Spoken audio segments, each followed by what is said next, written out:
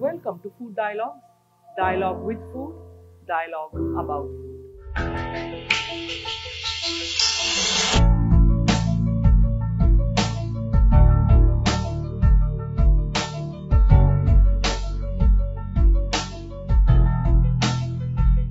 Let us begin today's food dialogue with the preparation of a radish relish.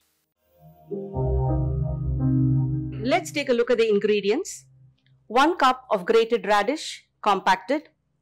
1/3 cup of grated coconuts, compacted. 1/4 cup of urad dal. 3 red chilies, 2 green chilies. A small marble size of tamarind. 1 handful of curry leaves. 1 handful of chopped coriander. 1 teaspoon of sesame oil. And salt to taste. The salt that I'm using is the Himalayan rock salt. Keep a pan on the stove and light it. Let's add the sesame oil first. Once the oil gets hot, the urad dal, the red chili and the tamarind.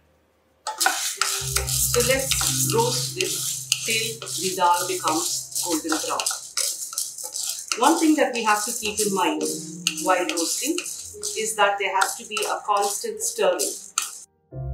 The constant stirring will keep rolling the ingredients and give you an even roast. Now the dal is browned well. I'm going to switch off the flame and I'm going to add rest of the ingredients.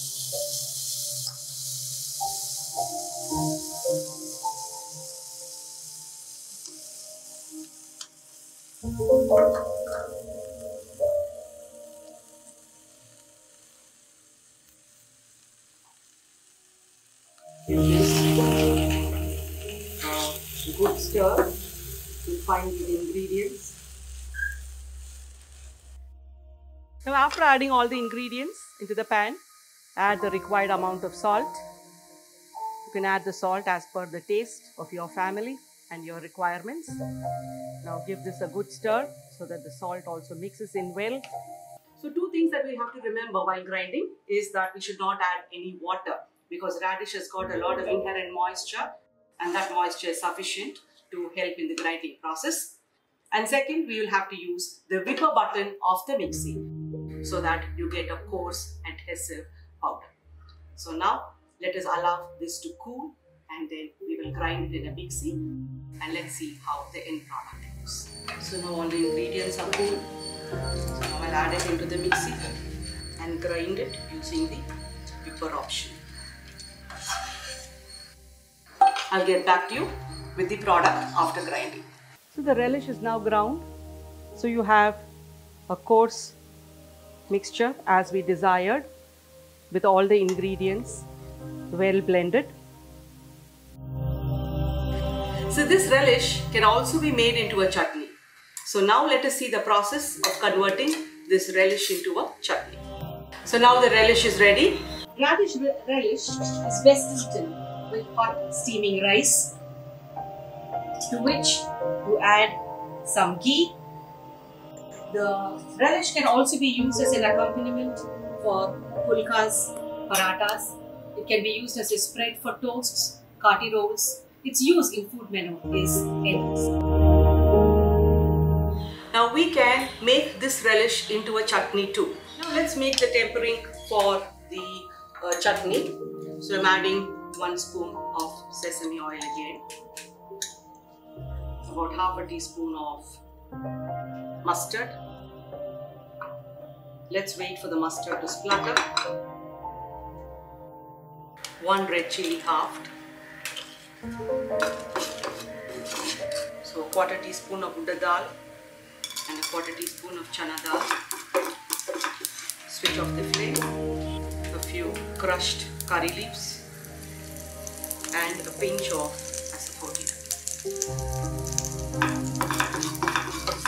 So now the tempering for the chutney is ready.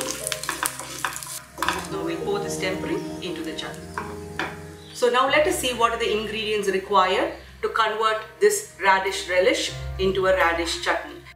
So the predominant ingredient that is needed is the curd, then a little bit of water to adjust the consistency, and the tempering, which comprises the mustard seeds, urad dal, chana dal, curry leaves, red chilies, and a pinch of ASAFOETIDA.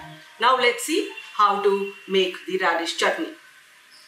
A few spoonfuls of the relish. Going to add about 3 tablespoons of curd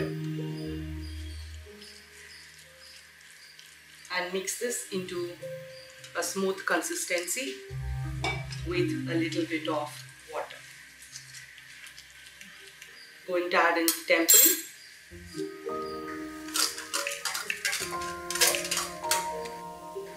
And the radish chutney is now ready.